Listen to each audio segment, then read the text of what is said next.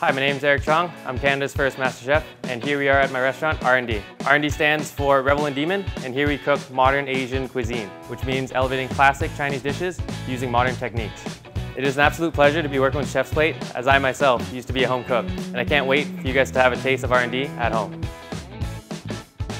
Here we have our chef de cuisine, Stephen Kwan, and he's going to show us how to make R&D sweet soy glazed salmon.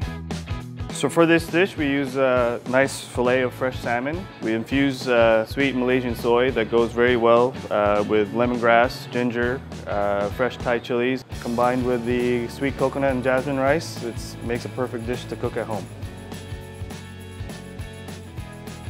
So this is my most favorite part of prepping, is the butchery. We get very fresh whole salmon in at R&D, and I get to do all the butchery. For all the home cooks, getting these meals from Chef's Plate, the chefs at Chef's Plate will do this for you.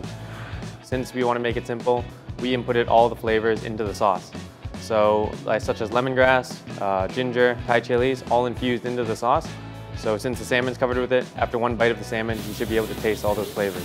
So we specifically chose Malaysian sweet soy because it's thicker, it's nice for a glaze, it gets a nice caramelized texture to it, and the sweetness really complements the salmon. And there you go, there's the final dish. Thank you, Chef's Plate, for taking these to the people at home. Enjoy.